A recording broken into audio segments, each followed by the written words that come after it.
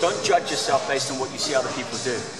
I've known people to literally spring into the fitness industry and within the next month have a fitness cover and be like the golden child of fitness. And I'm thinking like, why couldn't that be me? It doesn't work that way. So don't like look at us or look at anyone else you might be following and thinking, I want to be like them and want to.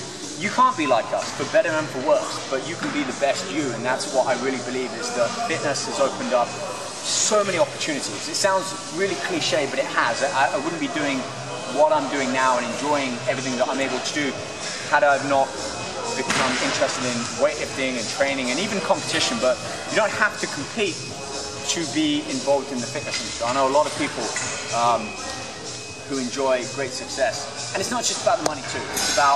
It's about becoming, having a platform. I was going to say becoming a little bit famous, but that's not what it is. Having a voice. Exactly. It's about having a voice to be able to, I say speak truth. There's a lot of misguided information out there.